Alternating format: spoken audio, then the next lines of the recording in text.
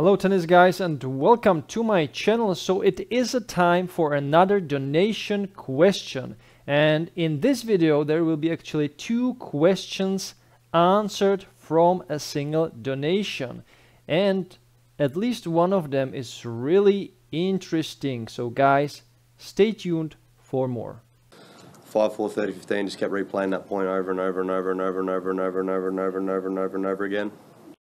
So this question, or these two questions, come from Dominic, and Dominic bought me 2 coffees. So he deserves to ask me 2 questions.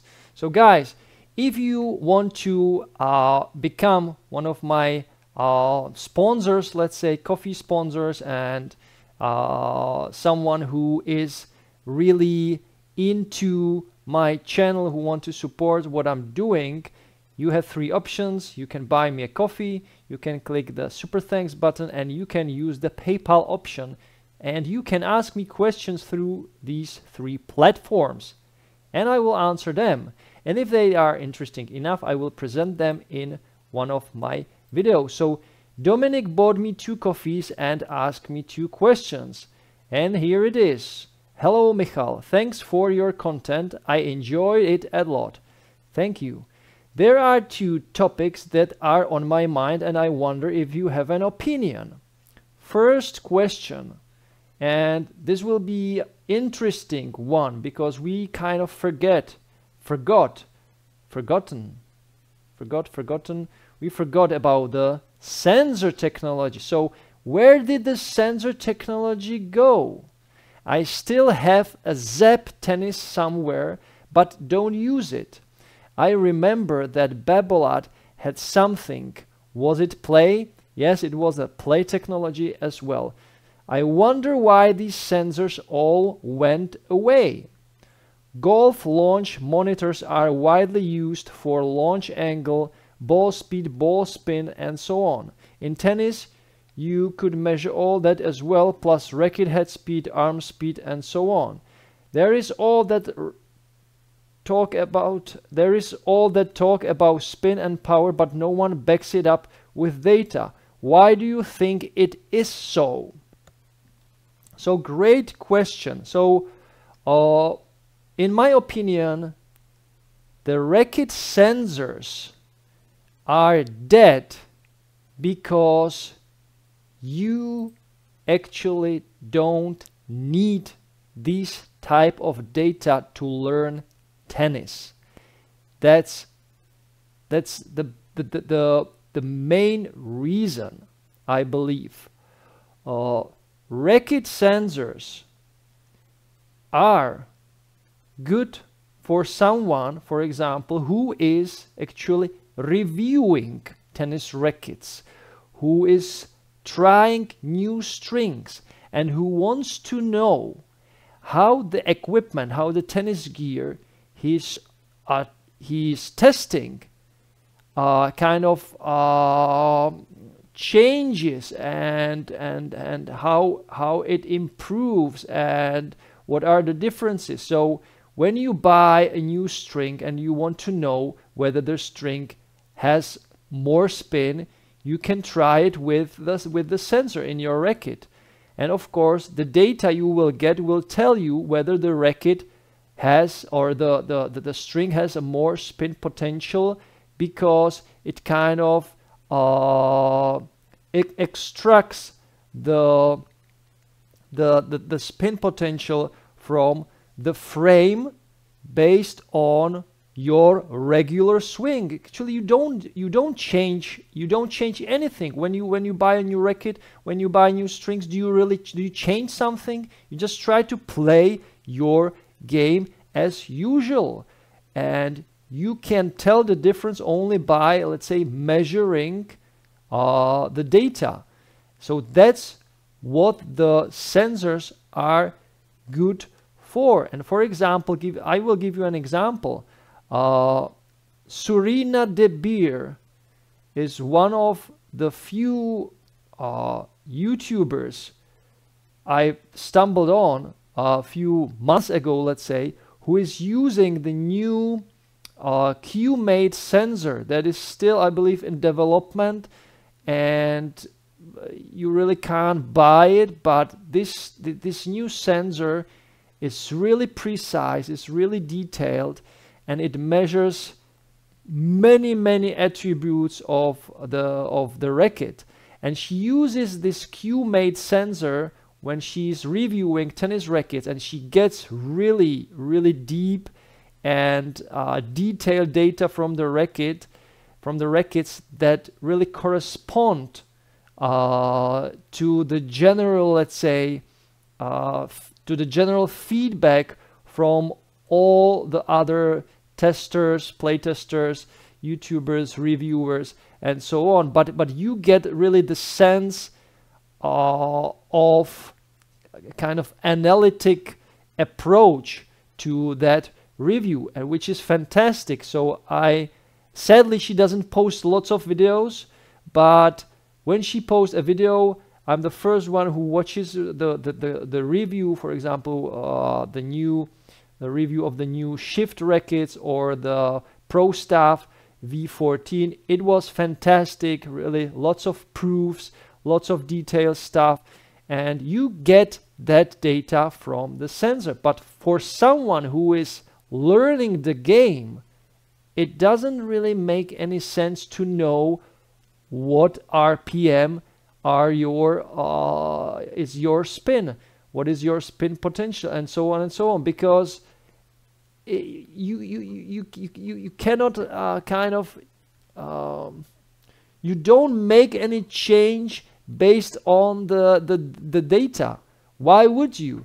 You just learn the game the best you can, okay? And someone hits flat, someone hits with more spin, and there is no need to kind of achieve some number, to get to some number. Like, I want to have the same rotation of the ball like Nadal, so then you would kind of need to improve something, to change something, to change how you hold the racket, to change something. But it can happen that the change actually does not correspond or does not reflect your body type, your chain reaction of your body, of your muscles, and it can lead to other problems, and so on and so on. So I don't think it's a good way to train based on data from your tennis racket sensor. It really doesn't make any sense. And Dominic talked about golf. So he was talking about the golf launch monitors that are widely used for angle, ball speed, and so on. But golf is a completely different sport to compare to tennis. In golf, you have like few shots for a single event, let's say. But in tennis, you play hundreds of shots during the match, and you need to focus on many other things than your, let's say, technique. So the technique in tennis is in the final package is not the most important thing. The most important thing in tennis, or let's say at least in a professional tennis, is your mental strength, your physical strength, your tactical capabilities, and so on. Because it doesn't really matter if you have Djokovic, Federer, or Nadal technique. All of these techniques are, in their sense, brilliant. The biggest difference is how you think, how you process the match, and so on and so on. So no professional actually thinks about his technique during a match. The technique is already done, it's there, and you just focus on how to kind of get the best of yourself. But in golf, the technique is really crucial. The angles and the changes in millimeters, how you hit the ball, what speed and so on, they are crucial for the outcome of the overall event, of the match or of the tournament. So these kind of things kind of don't correspond. They don't go together. Golf and tennis, they are different sports with different approaches and different details in mind when it comes to the competition and to the match. So I don't recommend using a tennis sensor for learning tennis. I recommend using tennis sensor when you want to analyze how your racket or string works. And yes, if you have one, if you bought a tennis sensor, of course you can try it, you can use it, but I don't think it's a clever way how to learn tennis just based on some data from your racket. So let me know, guys, in the comments, what do you think about this topic? Are the tennis racket sensors a gimmick, or can they be useful? Can these sensors be useful for learning tennis? Because I don't think they can actually help you in improving your technique and your style, because as I told you, there is lots of other things going on when you are learning, when you are improving in tennis, than just the angle, how you hit the ball, and so on and so on. So the focus, your movement, your athleticism, and so on is it actually determines how you hit the ball. So if you don't have all the attributes, all the other attributes that go with tennis, then analyzing these data it will not bring you any benefit. You will not benefit from it when you are in the learning phase of tennis. And now there is the second question. And this is also a very interesting question. And the question is like this. So is there a grip size and geometry comparison out there? There seems to be a lot of opinion on grip sizes, but again, no measurement. It would be easy to take a caliper and measure the grip without the base grip to end all the guessing.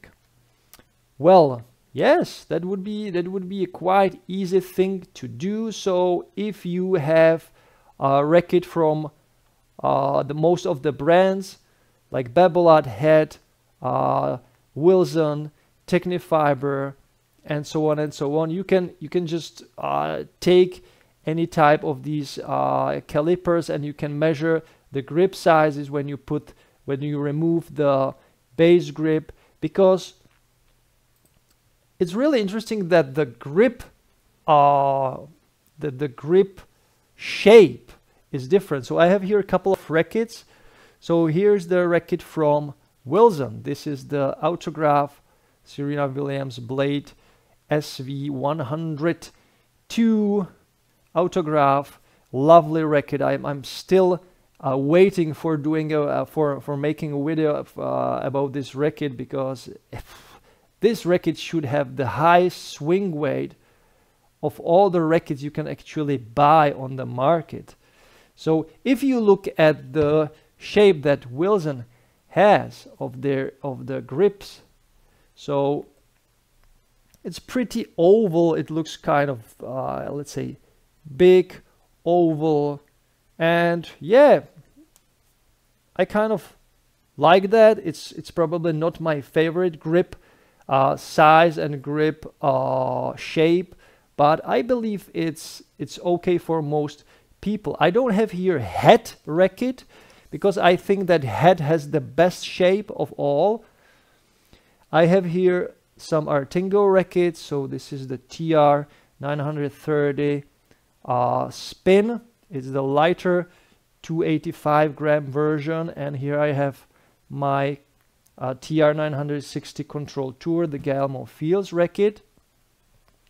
And the grip sizes, or the grip shape, looks kind of little bit similar to the Wilson so it's also more, let's say, oval, and yeah, I like that too. And then I have here the Technifiber racket, my previous racket, or let's say my spare racket.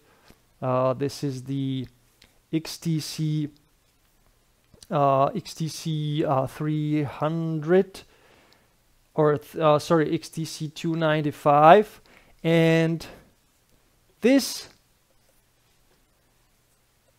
grip shape from Technifiber, the grip shape from Technifiber is little bit, looks like it's a little bit more flat. So let's say this side, the shorter side of the grip is shorter, and this, the longer side of the grip is longer compared to other brands. So in this sense, like this here it is a little bit flatter, and here it looks like it is a little bit, let's say, wider compared to other racket brands. So there are differences in the grip shape. Everyone has to try it. Everyone has to really feel it to get the sense of how you will interact with the racket and whether it will suit your style, your type of, let's say, grip, how you hold the racket, and so on and so on. So, and as I said before, I really like the head grip shape, because it feels most kind of natural to my palm, to my hand, and I think it's the best grip shape from all the racket brands I have tried. So guys, these were my 2 questions. I think it would be really kind of easy to do the grip shape measurements, just having all the rackets from all the brands, measuring it and putting down the numbers, and yep, you will have it. But I don't have all the racket brands by myself, so it is kind of pointless to do comparison just from these 3 brands, from the Artengo, Technifiber, and Wilson, because if you don't have the other racket brands, that why really bother? So guys, thank you so much for watching. If you have any question that should be or could be interesting, just ask me the question throughout the donation, and if you donate me something, I will post it in my next video. So guys, thank you so much for watching, and as always, enjoy tennis, play tennis every time, every day, and don't forget to enjoy the manooovrlbity. Bye guys. You can't be serious, man. You cannot be serious! That ball was on the line!